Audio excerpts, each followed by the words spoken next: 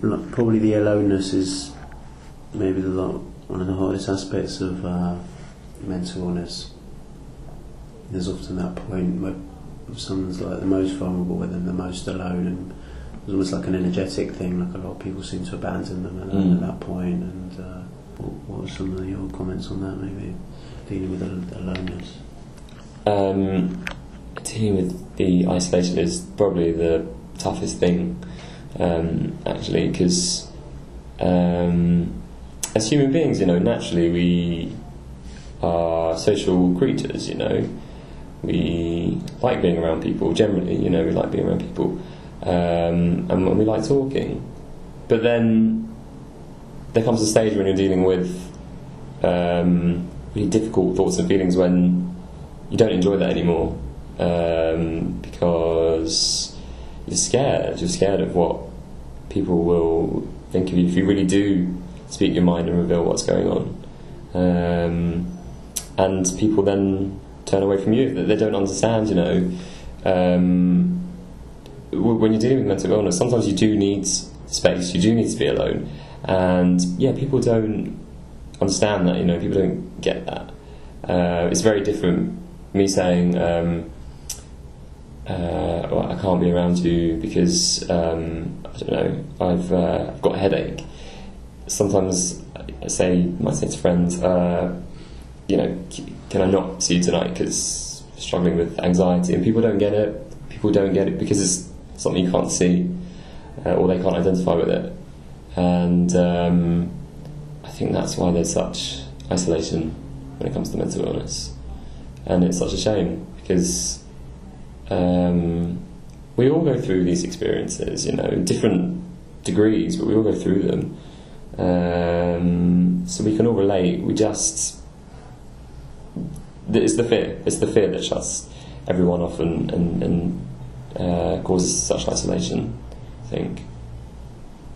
What about in terms of like aloneness and then meditation and the doorway into the inner world, mindfulness, but then even like sort of deeper states of consciousness? How does that benefit mental recovery from mental illness, mental health? Well, I think mindfulness is being used and recognised more and more in mental health now, and NICE recommends it for different conditions, and I think there's more and more research around it. I mean, and essentially, it's something that I think we're all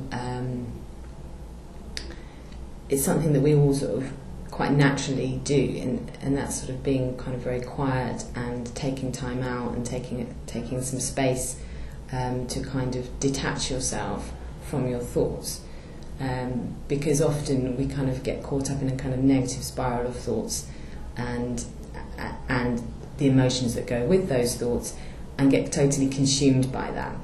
And actually, if you're able to step back and see them for what they are, which is just thoughts, you can get a sense of peace and a sense of wholeness, and it just allows you basically to deal with the things that happen in life in a healthier way, because those things will happen regardless.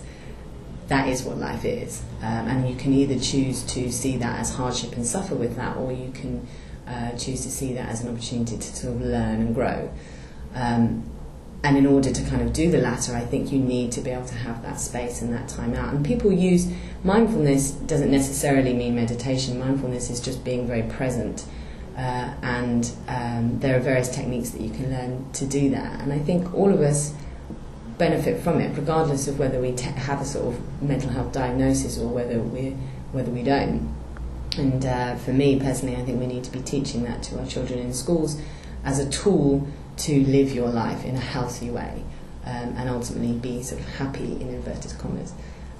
So yeah, I think mindfulness is really important. It's crucial, actually.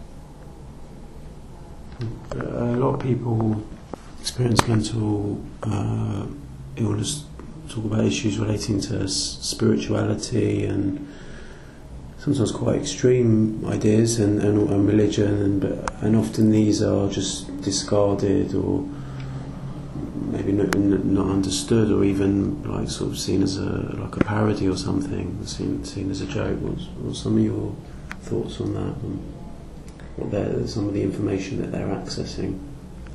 I think it's really important to listen to people when they're experiencing some kind of mental health problem or distress, because I think that goes back to the idea that we need to see people as individuals, and a sense of individualised care, because people experience all kinds of different things. We're individuals, we're all on journeys, we're all experiencing the world in different ways, and it's about not being too quick to judge and kind of put people into boxes and to kind of pathologise certain experiences. These are all human experiences, and they need to be treated with respect and listened to, and actually it's an opportunity for us all to learn. It's not just about the person that's experiencing, it's the people that are around them, and even the healthcare professionals that are around them.